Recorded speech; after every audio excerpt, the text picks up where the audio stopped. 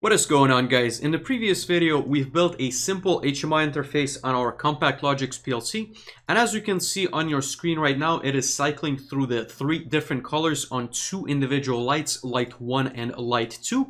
In today's video, we're going to be interfacing this back to our HMI system. And essentially, I'm going to be showing you how to link the HMI back to the PLC and be able to display some of these tags. And we're going to be working with different images. We're going to be working with different tags. So stay tuned, and you're going to be learning quite a bit when it comes to FactoryTalk View Development. Before we get started with today's video, we just wanted to quickly point out all the great content we've been releasing on the Solus PLC YouTube channel. And this includes industrial automation, PLC programming, as well as HMI development.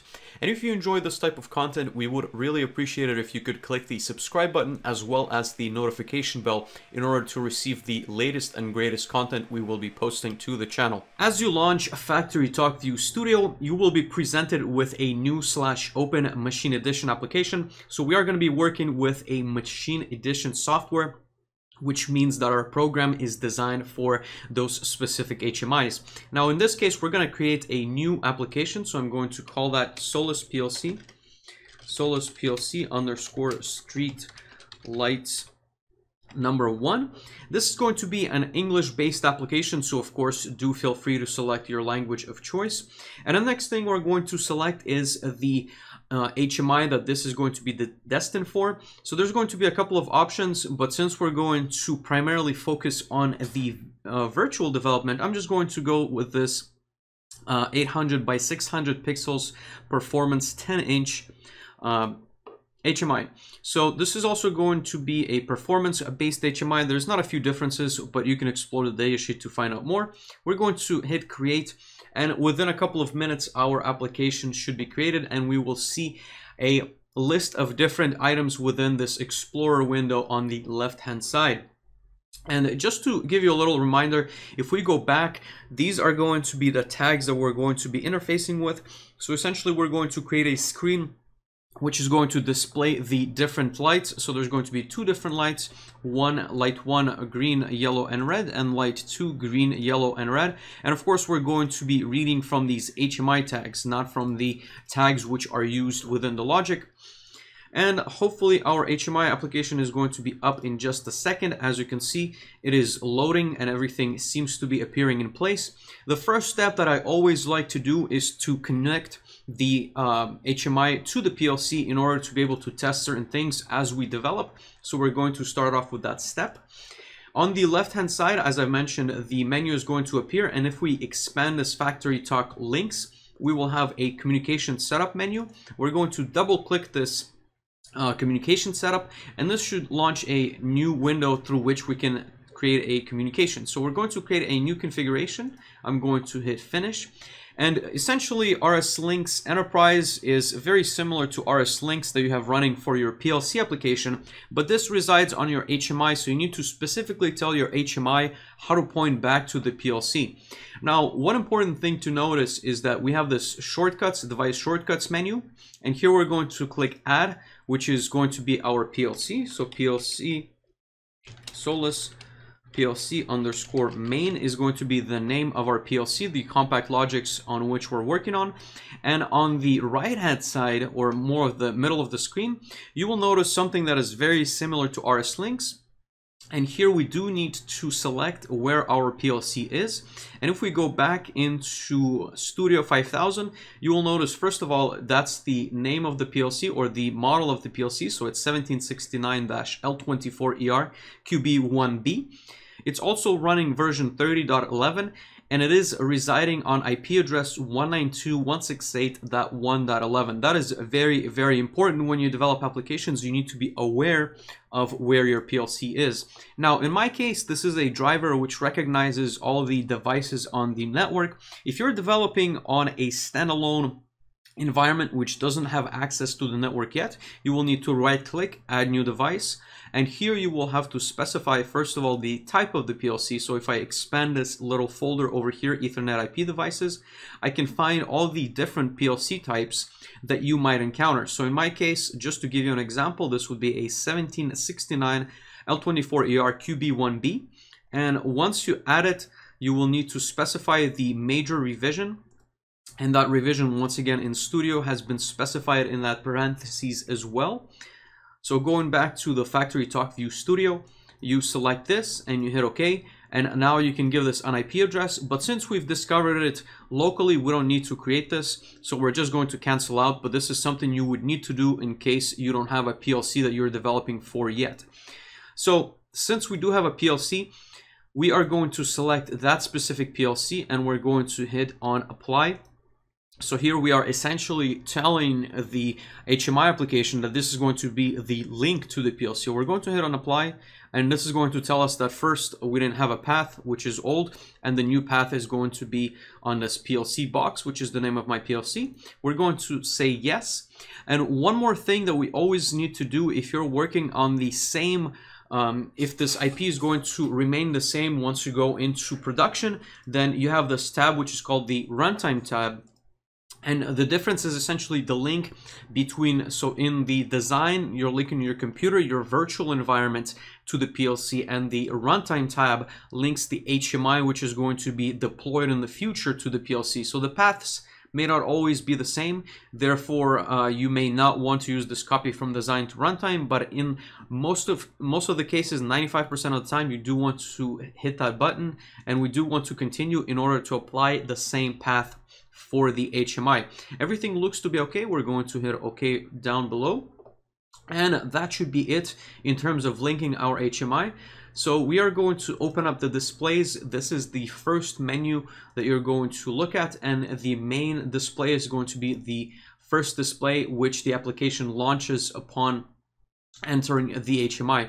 So just a blank canvas. We're going to delete this shutdown button since we don't really need it. So I'm going to right click and hit this delete button. That being said, we are going to start developing our application.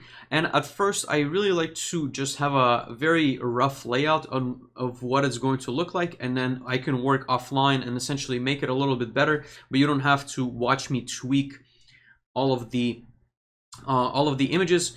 But it's going to be really simple. So it's going to be a crossroads. Since we are working with two different street lights, it's just going to be a crossroads, and then it's going to be displaying the two lights. So one of them is going to be this way. So I'm just going to kind of mark it up. So this is going to be street light number 1. And then there's going to be, when the cars are circulating this way, there's going to be a street light number 2. There's no need to have duplicates since we're looking at an overall high-level perspective. I just want to kind of realign these a little bit, and that's pretty much the very, very simplistic rough sketch. And I always start with this rough sketch so that I have a better idea of what I want this to look like. Of course, we can spend a lot of time and make this a little bit more 3D and more manageable, but that's not our intention at all. So we are going to start with something fairly rough, and then we're going to work with it in the next videos, and I'm going to work on it offline as well. So let's first of all, let's get these guys a dimension. So we want something that's manageable, something that's easily seen by an operator, somebody who's looking at the system. So I'm going to get this, so I'm going to make this a little bit larger. We're also going to have our lights in there as well, and those are going to be images. So I'm going to select object, drawing, and then image. And let's see here. So this image is going to be, we're going to get to this in a second. Actually, let's launch the library here. And the library is essentially a way for us to utilize images which have been provided by Alan Bradley. And here we're going to start off with the red light, just like you would expect at the very top.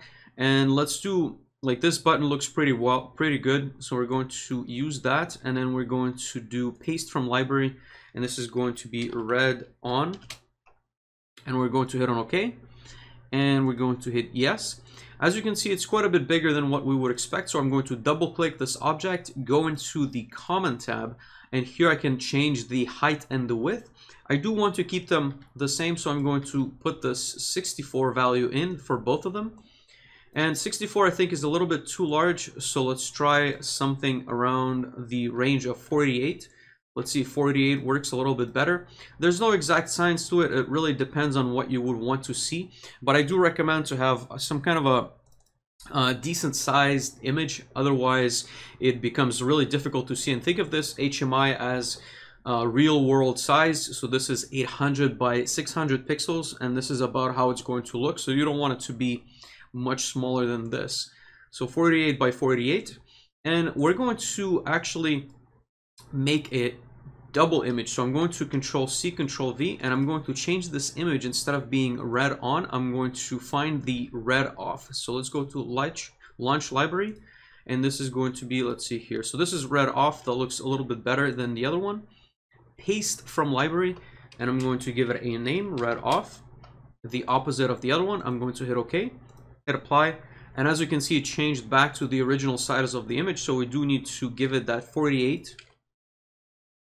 And here they are together. So what I'm going to do next is I'm going to utilize this pane, which is the alignment pane, in order to align the center points of both of these images. And I'm going to show you the reason for that in just a second. So I'm going to align both of them. And as you can see now, there's image one. Image one is this red one. And I'm going to Control Z in order to bring it back. Very, very important to use these shortcuts. I'm also going to select both of them. So when I select it like that, it selects both of them. And I'm going to group those images. So now it's essentially a single group, and we will be able to add a tag to it, which is going to essentially toggle it back and forth. So how do we do that exactly? So I'm going to double click the group, and once you're inside of the group, as you can see, it kind of selects them both in a square.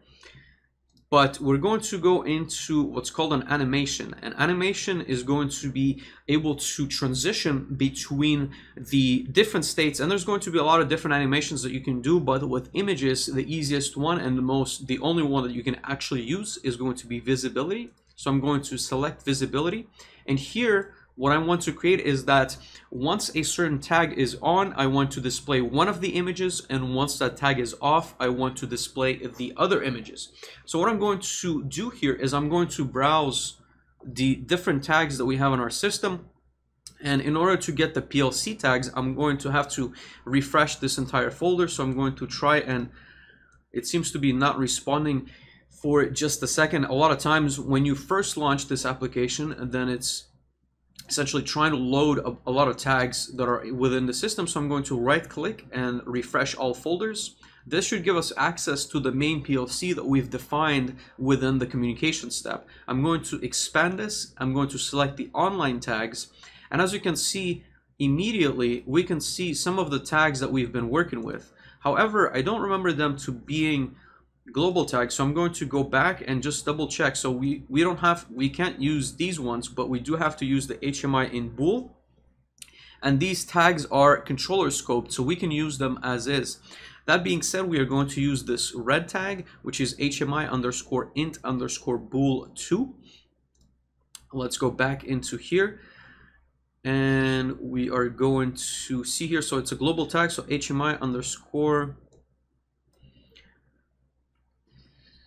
interface underscore bool, and then here we can expand this window just a little bit and find tag number 2. I'm going to select that, and at the bottom, as you can see, the selected tag is going to display the path to our PLC. Later on, we're going to be essentially using this path in order to map the tags, but I do want you to be familiar with how to browse tags on a live PLC, and this is very, very useful. So we're going to hit OK, and this tag should be pasted right in there. And the reason why we're pasting that tag in there is that when that tag is on, actually we need to double check which image we're replacing, but I'm going to copy this tag, and this is going to be visible when this tag is high. Essentially, this expression is when the true state, as described here, this is going to be visible. We're going to hit apply, we're going to close, and I'm going to, as you can see, I have image 2 selected at the bottom here. I'm going to click this once, and then we are going to select image 1. So essentially, FactoryTalk View Studio will cycle through the objects that are later layered upon each other and allows you to select them by clicking continuously. I'm going to right click again. I'm going to go into animation just like we did before, visibility, and I'm going to paste that expression with the Control V shortcut. But in this case, I'm going to make it invisible. So it's the opposite of the other image. I'm going to hit apply. I'm going to close. And at this point, we should be able to test the screen and see this image go essentially from open to closed, or from high to low. Of course, we're going to have to wait just a little bit to see the true effect, but we do want to verify that the tag is linked correctly to the PLC and that everything is working just as we would expect. And of course, if the link is working, we do have a open connection to the PLC, so it should be toggling in just a second. But actually, I am going to not wait for that much longer. I'm just going to minimize the screen so you can see it side by side. And as you can see, the tag here is now on. Actually, we used the incorrect tag, so it's HMI_int_bool instead of interface. So I'm going to correct that in a second. I'm going to right click this once again, go into animation, and instead of interface here, I can just change that to int, apply, and I'm going to click again and go into my other image and then correct this to an int. Very common mistakes. I want you to be able to see me make certain mistakes and be able to test through them. So as you can see here, the status is red, and once it switches off, it should become the other state.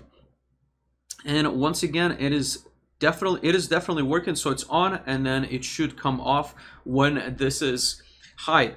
That being said, as you've probably realized, it should actually be the opposite. It should come on the opposite way than what I've described. So what I'm going to do is I'm going to stop this display. I'm going to double click once again, and I'm going to change the animation from being visible in this case it's going to be invisible.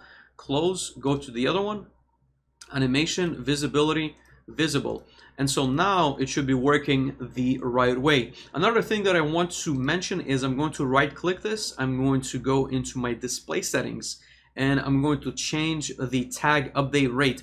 So the tag update rate is how often the HMI requests an update from the PLC, and this is essentially to allow the animation to be a little bit more smoother and to respond faster to the PLC changes. Of course, it does increase traffic on your Ethernet, but I'm going to apply this, and as you can see here, I do need to reopen the HMI display. I'm going to hit OK. I'm going to cross out, I'm going to save, and I'm going to reopen it just so we can test one last time. I'm going to play this, and I'm going to put the PLC on the side. As you can see, it is now turned off. As soon as it gets to this red, through the timers that we've described, it should come on the HMI display, and that should be in 3 seconds. 1, 2, 3. And as you can see, it comes on, and then once this cycles back to the green, it should come off. And of course, I am going to be developing quite a bit of graphics in the next session, but we are going to be linking all of them. We are going to be making all those lights, and everything is going to be looking very nice on our front screen. Thank you guys so much for watching my content. If you have any questions on this topic, make sure to leave them in the comment section below. And if you can spend 5 seconds of your time liking as well as sharing that video if you've enjoyed it, that would mean absolutely the world to me. And if you have any suggestions for the channel, what kind of hardware, software I should be covering, then make sure to leave that down there as well. See you next time. Take care. Bye.